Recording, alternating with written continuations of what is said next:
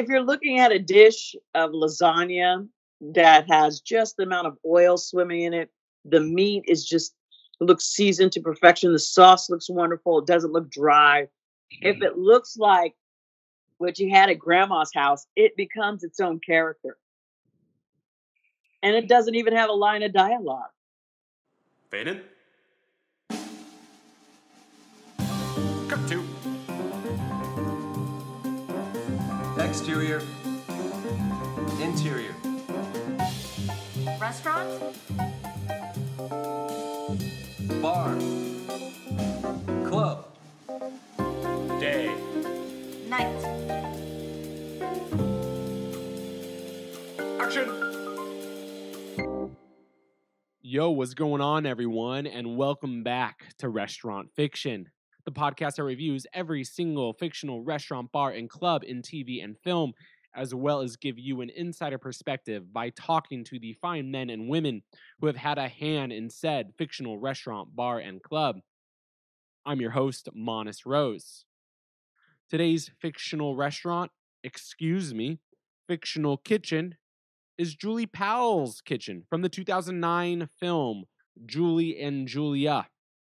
How did we pick this fictional kitchen, if you will? Well, it's because of our awesome guest. You see, usually Restaurant Fiction talks to the creators of the TV show, or the directors of the film, or the showrunners, producers, and even chefs. But for this episode, we are talking to one of our favorite film critics, Gayle Bass. Who is Gayle? Besides being the best film critic in Phoenix, Arizona, she has also co-hosted the Arizona lifestyle show, Your Life A to Z, and today co-hosts the popular TV show Right This Minute. And on a personal note, I met Gayle back in 2002 at a press screening for the second Harry Potter film. She helped me with the craft of film critiquing as a high school student, and many moons later, and after losing touch with her for a number of years, she graciously accepted an invitation to be our guest. You see, guys, in a world where everyone now is a film critic, there is still one person whose voice rises above all of the other Rotten Tomato reviewers out there, and that's Gayle's. All right, before we start this very special episode, if you, our beautiful listener, our beautiful audience, could do just one thing, only one thing to help our show, Restaurant Fiction, out, and that is to tell one other person, only one other person, not 5, not 10, not even 2, just one, about this episode you're about to listen to, or any of our 30-plus episodes. We rely on you to spread the word to grow Restaurant Fiction. So if you don't mind, pause this episode right now, text a friend who'd love to hear about the inner workings of Moe's Tavern from The Simpsons, Nipsey's from the show Martin, or the Peach Pit from Beverly Hills 90210, and send them the iTunes link or the link to wherever you are listening to this podcast. All right. Without any further ado, here is Restaurant Fiction's review of Julie Powell's kitchen and our interview with Gayle Bass. Go. All right, so guys, cozy kitchens are what Restaurant Fiction prefers. You see, there's something about a cozy kitchen, a lived-in kitchen that has no fluidity in terms of design or feng shui that makes us smile, because that means it's lived in, that there has been a cook, a chef, a family, a person who has really used every single pot and pan in this entire space. We were invited to a dinner party of Julie Powell. And why is she important? Why does she carry resonance? Well, it's because of this cozy kitchen. This cozy kitchen works magic. It works Julia Child magic. What do I mean? That she invites us to this dinner party and we have a plethora of Julia Child famous concoctions. Number one, let's go with the bruschetta. The bruschetta is something very, very simple. For someone that doesn't consider himself or herself a foodie, well, guess what? Just one bite and you taste the fresh tomato with the olive oil and the basil, you're going to instantly become a foodie, whether you like that term or not. Then we move on to the French onion soup. With us at Restaurant Fiction, yes, you can say, oh, it's all about the caramelization of the onions. Is it sweet or is it bitter? No, it's about the cheese for us, the Gruyere cheese, the melt, the ooze, the goose, however you want to say that. The beef bourguignon. People say, that is the quintessential dish for us. It is just like a beef stew that Julie in her cozy kitchen does very well. What we really prefer is that her beef actually maintains its structure. It's not like a filet mignon, which turns into some kind of machaca beef if it's stewed for hours on end.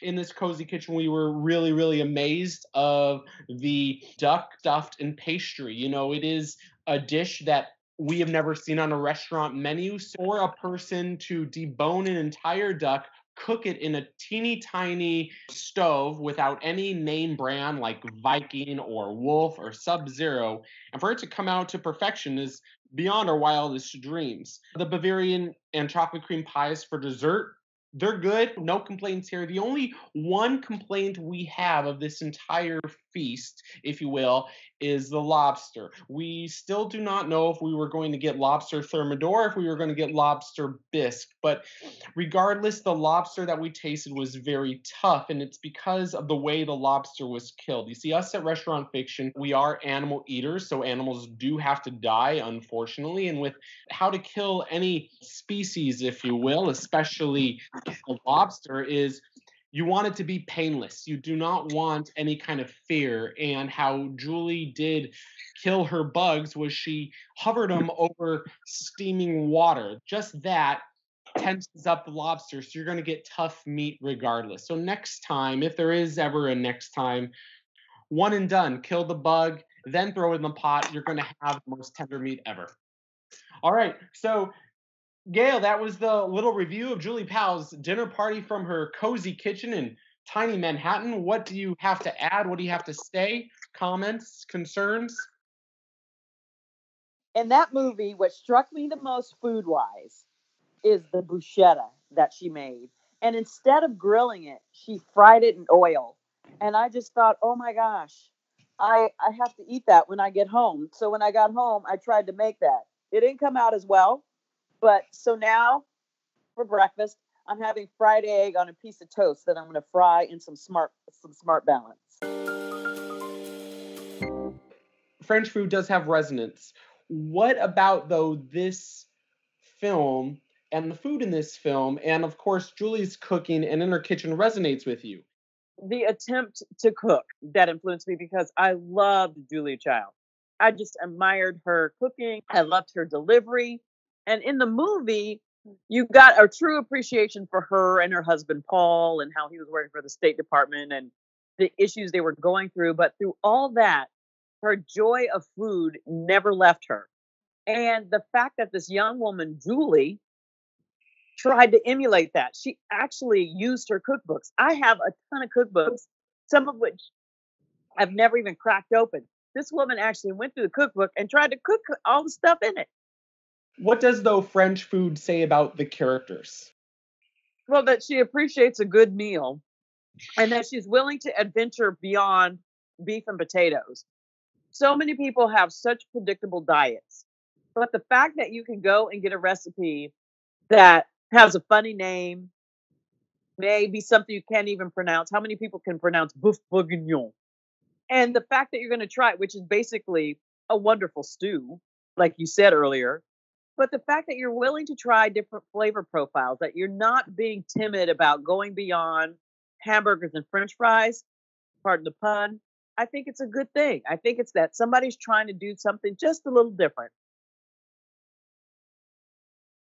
How important is her kitchen? Because obviously we spend a lot in Julia Child's kitchen throughout the movie, but what about, why is her cozy kitchen important? Because she made it work. She worked with what she had. She didn't have a fancy Electrolux. She didn't have a Viking stove. They were living above over the pizza shop. and living in a small place, not a apartment like in on the TV show Friends.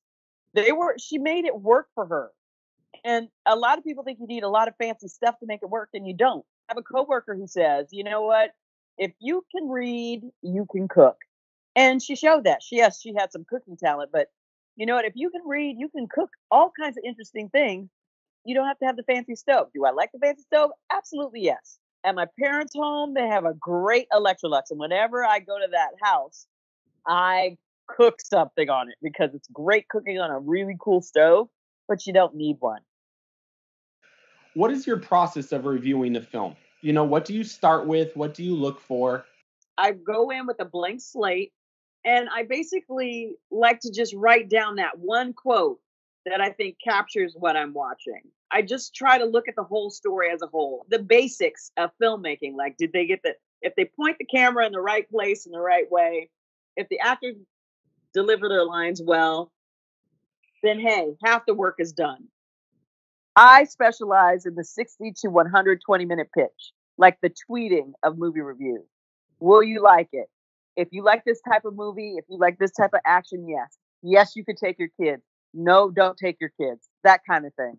You mentioned, these like critic press screenings. Which do you prefer, say, a press screen over a regular screening with just a regular crowd? Do you prefer one over the other?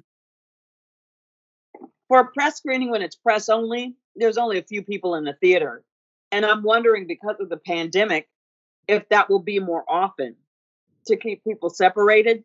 However, there's something about hearing an audience going ooh and ah at the same stunts and everything else, and just their laughter. It helps you remember what people go to the movies for, because I'm going as a critic, but general audiences go purely for entertainment, and I go for entertainment. But I'm also thinking of other things, like what am I going to tell people? Should they waste their money on this picture? And so it's nice to be there with an audience just to feel their reaction and the energy in the audience. The one time, this was before I was reviewing movies, but I remember distinctly when I saw Jurassic Park, when that T-Rex was attacking that explorer with the two kids inside, I saw everybody sinking down in their seats as if they were in the explorer. It was one of the most amazing theater experiences I ever had, watching the audience, just everybody sink down. Do you feel you do not get that because critics see so many movies every single year? No, we still have our ability to laugh. There may be 10 people in the theater, but we still laugh when it's funny. What are challenges of, say, reviewing a film dealing with cooking or a restaurant? When you have a movie like that and you show the food, when the food looks good, that helps the movie work. There's a movie called What's Cooking, and it's a Thanksgiving movie, and I really liked it, and the food in that movie looked good. There's also a movie I enjoyed called Pieces of April that was about cooking. It's one of my favorite Thanksgiving movies.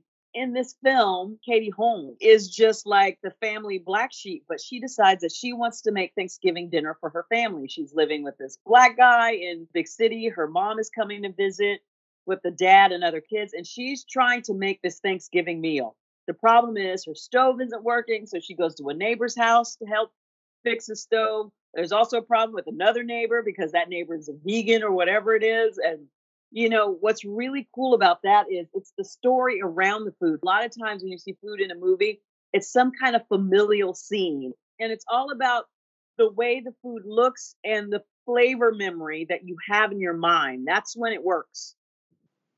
And then how can, though, a writer and director, make, say, food more than just ancillary product, more than just a vehicle for characters to talk? If you're looking at a dish of lasagna that has just the amount of oil swimming in it, the meat looks seasoned to perfection. The sauce looks wonderful. It doesn't look dry. If it looks like what you had at grandma's house, it becomes its own character. And it doesn't even have a line of dialogue. You are a writer and you're a TV host. How did you find your voice? I get to be myself. And that makes it easy to be authentic because For me, being a phony doesn't work. I'm not good at it.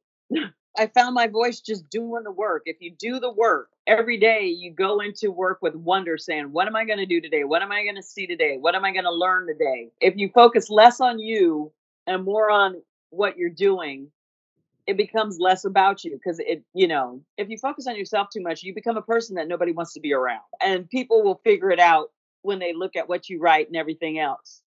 It comes out in all different parts of your life. What's one movie that you absolutely loved that all of your fellow critics hated, and vice versa? My guiltiest movie pleasure of all time has to be Ishtar. Ishtar bombed at the theaters. Nobody liked it. But for me, it's just one of those movies that just made me chuckle more than I expected to. Would I give it an award? No, but I didn't hate it. So yeah, I confess my guilty movie pleasure is Ishtar. I haven't seen it in a number of years, and there are a lot of other candidates that could roll in there. You're writing your own movie. You've seen so many in your lifetime. You want to give a screenplay a shot, and it needs to feature a fictional restaurant. What will your dream fictional restaurant look like? It wouldn't be like this big fancy thing. It would be like a breakfast, lunch, early supper place that would do comfort food. Like you could come in and get a peach pie to go, or you could sit down in the corner for 3 hours and not get kicked out. You could start with some creamy grits and end the day with like some beef bourguignon or something like that. Just foods that I like that may not even be from the same continent. But you could get just like eclectic cuisine and sit and talk for hours. There would be a big giant fireplace and none of the silverware would match. Because I want people who grew up like that to feel comfortable. And I want people who didn't grow up like that to just think it's kitschy. You lived in Phoenix for quite some time now. What is the Gayle Bass restaurant food tour? My friend runs Hillside Spot in Ahwatukee. I love that for lunch. They have a great menu there for lunch and dinner. Also, I love Tarbell's. Mark Tarbell's been a friend for a long time. And there's something about Mark's giant meatballs that are just divine. He mixes veal and beef for his meatballs. And it's just like this wonderful, delicate flavor. But that's so substantial that I will never forget those ever in my life. It's one of the best things I ever ate. Gotcha. Well, in Julie, it's French cooking. Obviously, that's what Julia Child is famous for. What is the best French meal you have ever had? Is it this bruschetta? Is it something from France or from your travels at all? You're going to laugh when I tell you this. I studied French in high school.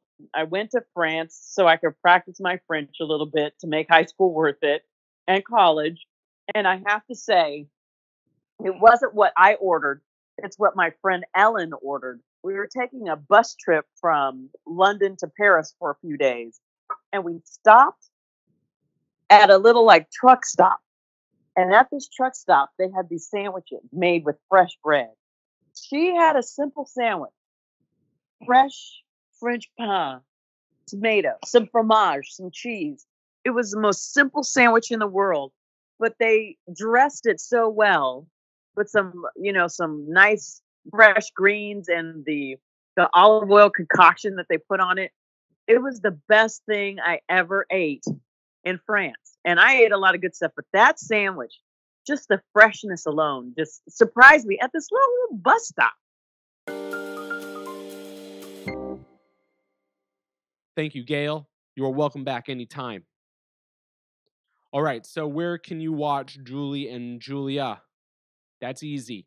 Rent, buy it on wherever you stream your content these days. As for Gayle, you can watch her show right this minute. Check your local TV listings of where you can watch it. As for LA, Los Angeles, where this podcast is recorded, right this minute airs weekdays at 9 a.m. Pacific Standard Time on KDOC TV. You can also follow her on Twitter. She's at Gayle Bass, GAYLEBASS. As for Restaurant Fiction, If you're feeling lucky, you can listen to as many episodes as your heart desires on iTunes or wherever you get your podcasts, as well as read our reviews on restaurantfiction.com. I'm Monis Rose, and until next time, keep it real, keep it fresh, and always keep it on the flip side. Cut to Exterior. Interior. Restaurant? Bar. Club. day. Night.